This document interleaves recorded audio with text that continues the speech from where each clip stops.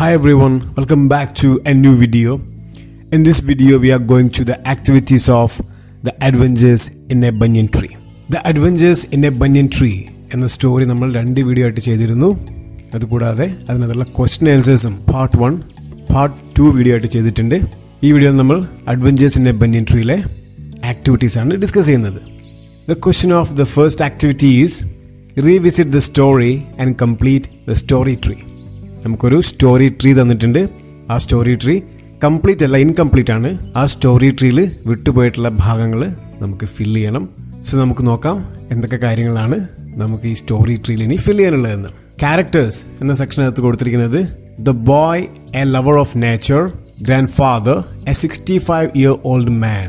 ഈ രണ്ട് ക്യാരക്ടേഴ്സ് കൂടാതെ ഈ സ്റ്റോറിക്കകത്ത് വരുന്ന മറ്റ് ക്യാരക്ടേഴ്സ് ഏതൊക്കെയാണെന്ന് നമുക്ക് വ്യക്തമായിട്ട് അറിയാം. നമ്മൾ ഈ സ്റ്റോറി അത്രയും ഡീറ്റെയിൽഡ് ആയിട്ട് പഠിച്ചിട്ടുണ്ട്. സോ ഇവിടെ നമ്മൾ ഫില്ല് ചെയ്യേണ്ടത് എന്തൊക്കെയാണ്? ഈ സ്റ്റോറിക്കകത്ത് വരുന്ന മറ്റ് characters: the mongoose, the cobra, the മൈന and the crow, the grand mother and the white rat. ഇത്രയും ക്യാരക്ടേഴ്സ് കൂടെ ഫില്ല് ചെയ്ത് കഴിഞ്ഞാൽ നമ്മുടെ സ്റ്റോറി ട്രീയിലുള്ള ക്യാരക്ടേഴ്സ് കംപ്ലീറ്റ് ആവുന്നതാണ്. ഒരിക്കൽ കൂടെ പറയാം: the mongoose, the cobra, the മൈന and the crow, grandmother and the white rat. Then after that we have another heading, main events. ഈ സ്റ്റോറിക്കകത്തുള്ള മെയിൻ ഇവന്റ്സ്, പ്രധാനപ്പെട്ട 3 ഇവന്റ്സ് ആണ് നമുക്ക് എഴുതാനുള്ളത്. അതിനകത്തുള്ള ഒരു ഇവന്റ് ഓൾറെഡി തന്നിട്ടുണ്ട്. What is it? The boy's friendship with the squirrel. കുട്ടിയുടെ സ്ക്യൂറലുമായിട്ടുള്ള friendship ആണ് ഒന്നാമതായിട്ട് കൊടുത്തിട്ടുള്ള ഏറ്റവും പ്രധാനപ്പെട്ട ഒരു event. The second main event is the fight between the mongoose and the cobra. കോബ്രയും മംഗൂസും തമ്മിലുള്ള ഫൈറ്റ് ആണ് ഈ സ്റ്റോറിക്കകത്ത് ഏറ്റവും പ്രധാനപ്പെട്ട second event. And the third event is the birth of white squirrels. മുത്തശ്ശൻ ബാസാറിൽ നിന്നും വാങ്ങിക്കുന്ന വൈറ്റ് റാറ്റും ആൽമരത്തിലുണ്ടായിരുന്ന സ്ക്യൂറലും തമ്മിൽ മേറ്റ് ചെയ്തിട്ട് 3 വൈറ്റ് ബേബി സ്ക്യൂറൽസ് ഉണ്ടാവുന്നുണ്ട്. So the third main event is the birth of 3 white squirrels. Then we have the settings of the story. ഈ story പ്രധാനമായിട്ട് നടക്കുന്നത് 2 സ്ഥലങ്ങളിലാണ്. The first one is the banian tree. ഈ കുട്ടി ബനിയൻ ട്രീയുടെ മേലെയാണ് ഏറ്റവും കൂടുതൽ ടൈം സ്പെൻഡ് ചെയ്യുന്നത്. So the first setting is the banian tree. And also there is another setting, garden below the banian tree. ബനിയൻ ട്രീയുടെ താഴെയുള്ള ഗാർഡൻ. ആ ഗാർഡനിൽ വെച്ചിട്ടാണ് കോബ്രയും മംഗൂസും ഫൈറ്റ് ചെയ്യുന്നതായിട്ടുള്ള ഏറ്റവും പ്രധാനപ്പെട്ട ഒരു ഇൻസിഡന്റ് നടക്കുന്നത്. Now let's go to the activity number 2. The boy was very much thrilled by his acquaintance with the squirrel. He writes a letter to his friend, telling him about his new friend. Help him complete the letter. Activity number 2 it's a letter. We have to prepare a letter. The boy in the story, Ruskin ബോണിന്റെ കുട്ടിക്കാലം. ആ ബോയ്ക്ക് പ്രത്യേകിച്ച് പേരൊന്നുമില്ല, boy എന്നാണ് പറയുന്നത്. That boy was thrilled by his acquaintance with the squirrel. ആ സ്ക്വിറലുമായിട്ടുള്ള ചങ്ങാത്തത്തിൽ കുട്ടി ഒരുപാട് thrilled ആയിരുന്നു, വളരെയധികം സന്തോഷവാനായിരുന്നു അവൻ. സോ അവൻ എന്ത് ചെയ്യാണ്? He rights A letter to his friend telling him about his new front. അവൻ തൻ്റെ കൂട്ടുകാരന് തനിക്ക് ആൽമരത്തിലൊരു പുതിയ സുഹൃത്തിനെ കിട്ടിയിട്ടുണ്ട്, യങ് ഗ്രേ സ്ക്യൂറിൽ. അതിനെക്കുറിച്ച് പറയുന്ന ഒരു കത്താണ് ബോയ്ക്ക് തയ്യാറാക്കേണ്ടത്. അതിൻ്റെ ചെറിയൊരു ഭാഗം നമുക്കിവിടെ കൊടുത്തിട്ടുണ്ട്. We have to complete the letter. നമുക്ക് ഈ കത്ത് പൂർത്തിയാക്കാൻ വേണ്ടി ബോയെ സഹായിക്കാം. സോ ഇവിടെ കത്തിൽ കൊടുത്തിരിക്കുന്ന കാര്യങ്ങൾ: IV cottage, Landour can't, Dehradun, 28 April 1997 എന്ന് കൊടുത്തിരിക്കുന്നതായിട്ട് കാണാം. This is the address. നമ്മളിവിടെ എഴുതാൻ പോകുന്നത് ഒരു ഫ്രണ്ട്ലി ലെറ്റർ ആണ്. ഫ്രണ്ട്ലി ലെറ്ററിന്റെ ഫോർമാറ്റിൽ നമുക്ക് എന്ത് കൊടുക്കാം? ലെഫ്റ്റ് ടോപ്പിൽ the address of the sender. ആരാണോ ലെറ്റർ അയക്കുന്നത് ആ ആളിന്റെ അഡ്രസ് നമുക്ക് ടോപ്പിൽ എഴുതാം. ഇവിടെ കുട്ടിയുടെ അഡ്രസ്സാണ് IV cottage, Landour can't, Dehradun. ഈ കുട്ടി ഐവി കോട്ടേജ് എന്ന് പറഞ്ഞ വീട്ടിലെ ലാൻഡോർ കാൻറ്റ്, ഡെഹ്റാഡൂണിൽ നിന്നുമാണ് ഈ കത്ത് എഴുതുന്നത്. അതുപോലെ അതിനുശേഷം ഡേറ്റ് കൊടുത്തിരിക്കുന്നു, 28 April 1997 എന്ന് കൊടുത്തിരിക്കുന്നതായിട്ട് കാണാം നമുക്ക്. And after that we can see dear Shravan, hope you are enjoying your vacation there. ഏത് കത്തും ബിഗിൻ ചെയ്യുമ്പോൾ നമുക്കതിന് സാല്യൂട്ടേഷൻ എന്ന് പറയും. ആ കത്തിൽ നമ്മൾ സാല്യൂട്ടേഷൻ ആയിട്ട് എന്ത് കൊടുക്കാം? ഡിയർ ശ്രാവൺ, അല്ലേ? പ്രിയപ്പെട്ട ശ്രാവൺ എന്ന് പറഞ്ഞുകൊണ്ടാണ് നമ്മൾ കത്ത് സ്റ്റാർട്ട് ചെയ്യുന്നത്. അതിനുശേഷം ഇനി നമുക്ക് കത്തിന്റെ കണ്ടന്റിലോട്ട് പോവാം, ഉള്ളടക്കത്തിലോട്ട് പോവാം. Hope you are enjoying your vacation there. I'm quite fine and enjoying my vacation. I have something interesting to tell you. I have made friendship with a squirrel. At first, he was afraid of me, But when I gave him pieces of cakes and biscuits, soon he lost his fear and began to eat from my hands. He even used to search my pockets for something to eat. First paragraph നമ്മൾ എന്തൊക്കെയാണ് പറഞ്ഞിരിക്കുന്നത്?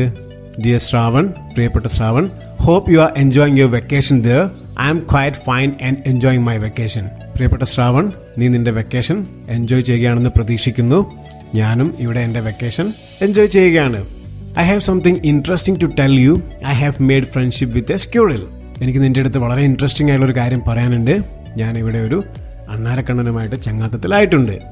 At first he was afraid of me, but then I gave him pieces of cakes and biscuit. Soon he lost his fear and began to eat from my hands. ആദ്യമൊക്കെ ആ സ്ക്യൂഡലിന് എന്നെ ഒരുപാട് പേടിയായിരുന്നു. പക്ഷെ ഞാൻ അവന് കേക്കിന്റെയും ബിസ്ക്കറ്റിന്റെയൊക്കെ പീസസ് ഇട്ട് കൊടുത്തതിന് ശേഷം അവൻ എന്നോട് ഒരുപാട് അടുത്തു. ഇപ്പോഴവന് ഭയമൊക്കെ പോയി. അവൻ എൻ്റെ കയ്യിൽ നിന്ന് വരെ ഫുഡ് കഴിക്കാറുണ്ട്. He even used to search my pockets for something to eat. അവനിപ്പോൾ ഭക്ഷണത്തിന് വേണ്ടി എൻ്റെ പോക്കറ്റിൽ കയറി വരെ തെരഞ്ഞു നോക്കാറുണ്ട്. Now we are going to the second paragraph of the letter. My grandfather bought a white rat from the bazaar and brought it home. Slowly I took it to the banyan tree where I had made a platform. Soon the white rat and the squirrel became close friends. They often went for short excursions on the tree branches. The squirrel built a nest, cramming it with the knitting of my grandmother. One day I saw 3 white baby squirrels in the nest. My grandfather told me that the squirrel was the father and the white rat was the mother of the babies. My grandfather told me it was possible for white rats to have babies from squirrels as they come from the same family group. ലെറ്ററിന്റെ second പാരഗ്രാഫിൽ നമ്മൾ white baby squirrels ഉണ്ടായ കാര്യമാണ് പറയുന്നത്. My grandfather bought a white rat from the bazaar and brought it home. Slowly I took it to the banyan tree where I had made a platform. മുത്തശ്ശൻ ബസാറിൽ നിന്ന് ഒരു വെള്ള എലിയെ കൊണ്ടുവന്നിരുന്നു. ഞാൻ ആ വെള്ള എലിയെ എൻ്റെ പ്ലാറ്റ്ഫോമിലോട്ട് കൊണ്ടുപോകാറുണ്ടായിരുന്നു. Soon the white rat and the squirrel became close friends. വളരെ താമസിയാതെ തന്നെ ആ വെള്ള എലിയും ആൽമരത്തിലുണ്ടായ അണ്ണാനും ഉറ്റ ചങ്ങാതിമാരായി. They often went for short excursions on the tree branches. The squirrel built a nest, cramming it with the knitting of my grandmother. അവർ രണ്ടുപേരും ബനിയൻ ട്രീയുടെ മുകളിലൂടെ എക്സ്കർഷൻസ് എല്ലാം പോകാറുണ്ടായിരുന്നു. സ്ക്യൂറിൽ അങ്ങനെ ഒരു ദിവസം കൂടുണ്ടാക്കുകയാണ്. ആ കൂട്ടിൽ നിന്നും മുത്തശ്ശിയുടെ നിറ്റിംഗ് ലഭിക്കുന്നു. One day I saw 3 white baby squirrels in the nest. My grandfather told me that the squirrel was the father and the white rat was the mother of the babies. ഒരു ദിവസം 3 white baby സ്ക്വിറൽസിനെ ആ പൊത്തിൽ നിന്നും ഞാൻ കാണാനിടയാവുന്നു. മുത്തശ്ശൻ പറഞ്ഞു ആ white റാറ്റാണ് ഈ white baby സ്ക്വിറൽസിന്റെ അച്ഛനെന്നും അതുപോലെ ആ സ്ക്വിറലായിരുന്നു അവരുടെ അമ്മയെന്നും. Grandfather told me that it was possible for white rats to have babies from squirrels as they come from the same family group. സ്ക്വിറൽസും റാറ്റ്സും ഒരേ ഫാമിലി ഗ്രൂപ്പിൽപ്പെട്ട ജീവികളായതിനാൽ അവയ്ക്ക് ഓഫ്സ്പ്രിംഗ് ഉണ്ടാവുമെന്ന് മുത്തശ്ശൻ്റെ അടുത്ത് പറഞ്ഞു തന്നു. Now let's go to the concluding paragraph of the letter. I know that you are a lover of movies. How many movies did you watch during the vacation? Say hi to your parents and your sister Lakshmi. Do reply soon. Yours lovingly, signature Ruskin Bond. എനിക്കറിയാം നീ ഒരുപാട് സിനിമകൾ ഇഷ്ടപ്പെടുന്ന ആളാണെന്ന്. നീ എത്ര സിനിമകളാണ് ഈ വെക്കേഷനിൽ കണ്ടത്? എൻ്റെ പാരൻസിനോടും എൻ്റെ അനിയത്തിയായ ലക്ഷ്മിയോടും എൻ്റെ അന്വേഷണങ്ങൾ പറയണം. തീർച്ചയായിട്ടും എനിക്ക് റിപ്ലൈ അയയ്ക്കുക. സ്നേഹത്തോടെ റസ്കിൻ ബോണ്ട്. ഒപ്പ്. ഇത്രയുമാണ് ഒരു ഫ്രണ്ട്ലി ലെറ്ററിൽ നമ്മൾ ഉൾക്കൊള്ളിക്കേണ്ട കാര്യങ്ങൾ. സോ ആദ്യം നമ്മൾ അഡ്രസ്സ് ചെയ്യുന്നു, അതിനുശേഷം ഡേറ്റ് എഴുതുന്നു, പിന്നെ സാല്യൂട്ടേഷൻ ഡിയർ ശ്രാവൺ, പിന്നെ കണ്ടന്റ് ഓഫ് ദ ലെറ്റർ, അതിനുശേഷം നമ്മൾ കൺക്ലൂഡ് ചെയ്യുന്നു, പേരും ഒപ്പും ചേർത്ത് ലെറ്റർ പൂർത്തിയാക്കുന്നു. Now let's go to the activity number 3. Watching the nature around us is really interesting. Each and every living being has its own characteristics. The boy in the story narrates certain features of a few animals. List them out. നമുക്ക് ചുറ്റുമുള്ള പ്രകൃതിയെ മനസ്സിലാക്കുക എന്ന് പറഞ്ഞാൽ വളരെ interesting ആയിട്ടുള്ള ഒരു കാര്യമാണ്. പ്രകൃതിയിലെ ഓരോ ജീവജാലങ്ങൾക്കും അവരുടേതായിട്ടുള്ള നിരവധി പ്രത്യേകതകൾ കാണാം നമുക്ക്. ഈ കഥയിലെ ദ ബോയ്, കുട്ടി, റസ്കിൻ ബോണ്ടിന്റെ കുട്ടിക്കാലത്തുള്ള ദ ബോയ് പ്രകൃതിയിലെ ഇത്തരത്തിലുള്ള ജീവികളുടെ പ്രത്യേകതകളെ കുറിച്ച് പറയുന്നുണ്ട്. എന്തൊക്കെയാണ് ആ പ്രത്യേകതകൾ എന്നതാണ് ക്വസ്റ്റ്യൻ. നമുക്കിവിടെ എക്സാമ്പിളായിട്ട് സ്ക്വിറലിനെ കുറിച്ചിട്ടുള്ള ഡീറ്റെയിൽസ് കൊടുത്തിട്ടുണ്ട്. അതൊന്ന് ആദ്യം വായിച്ചു നോക്കിയ ശേഷം നമ്മൾക്ക് എഴുതാനുള്ളത് സ്നേക്കിനെ കുറിച്ചിട്ടും മംഗൂസിനെ കുറിച്ചിട്ടുമാണ്. So let's see what is given about the squirrel. The squirrel was very young. It was small and grey in color. Finding the boy not harmful, it became very friendly with him. He trusted the boy and even took food from his hands. So, squirrel കുറിച്ച് പറഞ്ഞ കാര്യങ്ങൾ, the squirrel was very young. അത് വളരെ നന്നേ ചെറുപ്പക്കാരനായിട്ടുള്ളൊരു വളരെ കുട്ടിയായിട്ടുള്ളൊരു squirrel ആയിരുന്നു. It was small and grey in color. ആ squirrel വളരെ ചെറുതും ചാരനിറമായിരുന്നു അതിന്റെ colour. Finding the boy not harmful, it became very friendly with him. ഈ കുട്ടി ഒരു പാവം കുട്ടിയാണ്, ആ സ്ക്യൂറലിനെ ഉപദ്രവിക്കില്ല എന്ന് മനസ്സിലാക്കിയപ്പോൾ സ്ക്യൂറൽ കുട്ടിയുമായി വളരെ അടുത്ത ചങ്ങാത്തത്തിലാവുന്നു. It trusted the boy and even took food from his hands. ആ സ്ക്യൂറൽ ഈ കുട്ടിയെ വിശ്വസിക്കുകയും അവന്റെ കയ്യിൽ നിന്നും ഭക്ഷണം കഴിക്കുക പോലും ചെയ്തിരുന്നു. സോ ഈ ഒരു ഇൻസിഡന്റ് വായിക്കുമ്പോൾ നമ്മൾ ശരിക്കും വിചാരിക്കുന്നുണ്ട്, ഇത്തരത്തിലൊരു കൂട്ടുകാരൻ എനിക്കും ഉണ്ടായിരുന്നെങ്കിൽ എത്ര രസകരമായേനെ എൻ്റെ ജീവിതമെന്ന്, അല്ലേ? കാരണം നമുക്കൊരു പെറ്റ് ഉണ്ടായിരിക്കുക എന്ന് പറഞ്ഞു കഴിഞ്ഞാൽ it's so happy to have A pet.